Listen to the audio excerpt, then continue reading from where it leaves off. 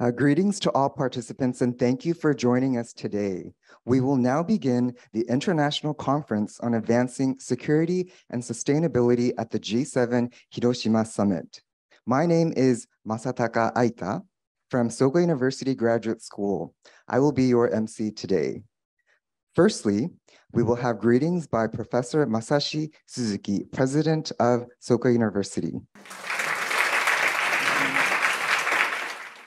Good morning to all distinguished guests participating here at the Soka University campus and online. Thank you very much for joining us today. It is an honor to hold this meaningful conference to discuss how to address key issues in preparation for the G7 Hiroshima Summit to be held in May this year. This conference is organized by Soka University in collaboration with the G7 research group established by Professor John Kirton and of the University of Toronto, with the cooperation of our co-sponsors, the International Academy for Multicultural Cooperation and International NGO, and Soka Gakkai International. Today's event will be organized and facilitated by the four parties. For today's conference, the keynote speech will be delivered by Mr. Takashi Ariyoshi, the Deputy Secretary General of the G7 Hiroshima Summit Secretariat. This conference is also attended by Ambassador Nobuyasu Abe, former Undersecretary General of the United Nations, and distinguished researchers, experts from the University of Tokyo, University of Toronto, University of Sheffield, Technical University of Munich, Institute for Global Environmental Strategies, Global Security Institute, and the Asia Society Policy Institute, among others. This is a second joint meeting between our university and the G7 research group, following the one held in December 2018 in preparation for the G20 Osaka Summit. The impetus for starting this project was when we welcomed one of the key members of the G7 research group, Professor Luke Hurst, to Soka University. To give you a background of how this project began, since its founding in 1971, Soka University has been committed to fostering capable individuals who will contribute to the peace of humankind.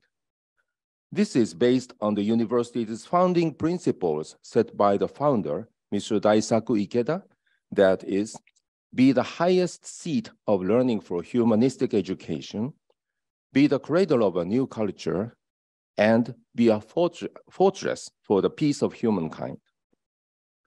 Moreover, in 2014, our university was selected for the top global university project promoted by MEXT, the Japanese Ministry of Education, Culture, Sports, Science, and Technology.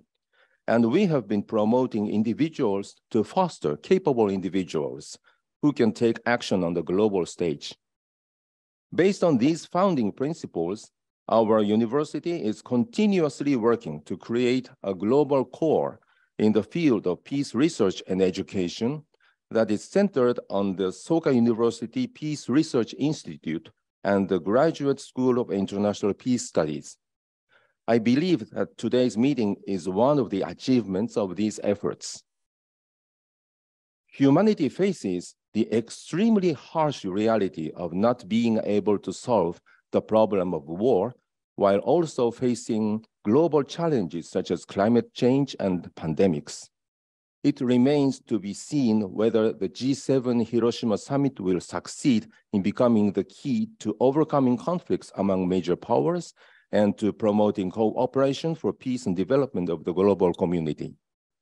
It is indeed a great honor for us to host this conference to discuss ways to achieve this goal.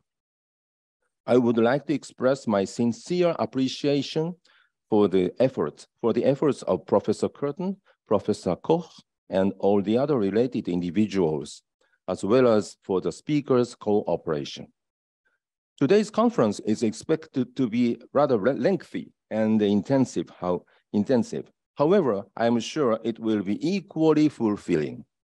We've prepared some beverages, so we hope that we are able to have productive meeting while taking breaks to refresh yourselves. And if you have some time, please enjoy the cherry blossoms in full bloom on campus. My neckties also. And once again, I would like to extend my gratitude to all of you and welcome you to Soka University. Thank you very much.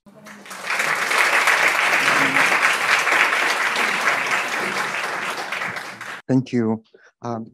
We'll now have greetings by John Kirton, Director, G7 Research Group. Hello, bonjour, konnichiwa. I am indeed Professor John Kirton, the Director of the G7 Research Group, based at the University of Toronto in Canada. And it's also my great pleasure to welcome you here today for this important event, our conference on advancing security and sustainability at the Hiroshima Summit. The G7 Research Group is a global network of scholars, students, and professionals. Its mission is to serve as the world's leading independent source of information and analysis on the group of 7 major market democracies. To help fulfill this mission, each year we prepare conferences with international and partners in the host country in advance of the annual summit. And this year, we're delighted to do so with our traditional partners, Soka Gakkai International, Soka University, and with our newest partner, the International Academy for Multicultural Cooperation. And we're really honored to have with us from the start today, our keynote speaker, Mr. Takashi Ariyoshi, the Deputy Secretary General of the Hiroshima Summit Secretariat. Our pre-summit conferences traditionally address what G7 summits have done, how the host country has contributed, what the host's plans, preparations, aspirations are for its summit this year, especially on the priorities it has set, and what advice our presenters and participants can give to help achieve these and other goals. This year, for the first time, we are focusing sharply on 2 critical, indeed existential subjects that deserve center stage. The first is nuclear proliferation and disarmament. The second, climate change and its companions of clean energy and human health.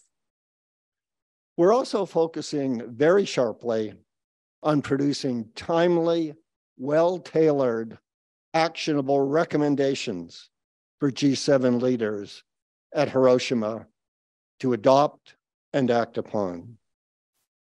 So thank you to our presenters and chairs, to those here in person, to those in our virtual audience, and to all those working so hard behind the scenes for joining with us to take on this important task. Arigatou gozaimasu.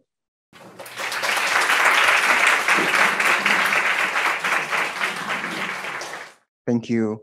We will now have greetings by Audrey Kitagawa, President, the International Academy for Multicultural Cooperation. 皆様、おはようございます。Good morning, everyone. I would like to express my deepest appreciation to the sponsors of this conference and all of their hardworking colleagues and volunteers who have made this conference possible. And I also extend my gratitude to all of our panelists and speakers who have come from near and far and to share their expertise with us, and to all of our audience in this auditorium and around the world who are listening in. It is my great privilege to be in Japan and to participate in this important conversation. One cannot come to this beautiful country and not be moved by the humility, grace, and deep spirituality of its ancient culture and traditions. I myself have many generations removed, but my forefathers came from Yamaguchi-ken. So it is wonderful to return home. We are always in remembrance of the many innocent victims of the attacks on Hiroshima and Nagasaki. It is very moving to all of us. It is significant that the G7 summit will be held this year in Hiroshima at a time of growing concern over the threat of the deployment of nuclear weapons due to the aggressive rhetoric and actions of Russia in waging its war in Ukraine, the deployment of missiles by North Korea, and the growing provocations that we witness in our local and global communities. As Prime Minister Kishida said, the choice of Hiroshima as a site of the summit is important to convey the reality of the atomic bombings to the world, including the G7 leaders, as a starting point for all efforts towards nuclear disarmament. Japan's G7 presidency has rightly identified the threat of nuclear war and the consequences of climate change as two of the major existential threats to global security and the well-being of humankind. And climate change has been accelerating over many years. We are now at a point of crisis with damage to the environment having, in some cases, irreversible effects. Nuclear weapons are stockpiled around the world, posing the threat of sudden and devastating death to millions of people. The devastation to the environment will be as horrific as well as the presence of radioactive pollution, and its lingering effects on all forms of life can never be underestimated. May the dialogic process which we will engage in today help us to raise awareness of the grave consequences we are facing and to explore and offer solutions and alternatives that will help to make this world a more secure and peaceful place.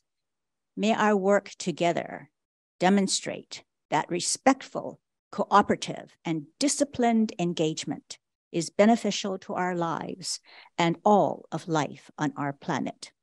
In this Anthropocene age, it starts by fearlessly examining our own conduct and seeing how we must change and work together for the benefit of all. I cannot overstate the importance of what we are undertaking here today, and I thank you all for your participation. Thank you so much.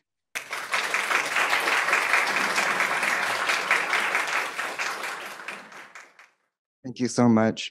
We will now have greetings by Hirotsugu Terasaki, Director General, Soka Gakkai International. Good morning. It is a great honor to co-sponsor this conference. On behalf of the Soka Gakkai International, I would like to express my heartfelt appreciation to the distinguished speakers, sponsors, and everyone joining us today, including those who are watching the live stream of this event. I'm grateful for the opportunity to learn from various experts at today's conference as we head toward the G7 Hiroshima Summit in May. The Soka Gakkai International SGI is an international network with a solid footing in civil society, promoting educational activities for peace. We can all agree that no nation should seek to construct its well-being and prosperity at the expense of other nations. To this end, the first step is for us as individuals to live with the awareness that we cannot construct our own happiness on the unhappiness and misfortune of others. This sense of individual responsibility becomes the foundation for a more just global order. It is difficult to feel about the world today. As SGA President Ikeda stated in his 2022 peace proposal, quote, confused and at a loss as previously unimaginable conditions continue to arise, it is only natural that people tend to focus on the negative. But it is crucial that we find sources of hope in the positive actions being taken to resolve the crisis, and that we strive to support and expand these, end quote. Nothing is more valuable than peace, and in order to create peace in this world, it is important that we never lose sight of hope.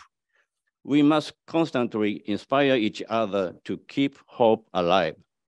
Our solidarity as we work towards resolving issues is vital. We must strive to bring forth wisdom based on dialogue that calls forth the best in each of us. The Hiroshima Summit is a crucial opportunity, perhaps more so than ever.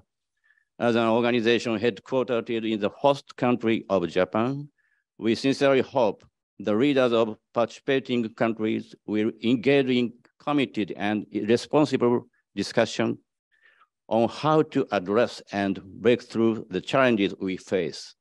In particular, I hold high expectations for Japan as chair of the summit to show leadership. It is my sincere wish that today's conference will result in strong and useful policy recommendations for the G7 summit that will have notable impact going forward. Thank you very much.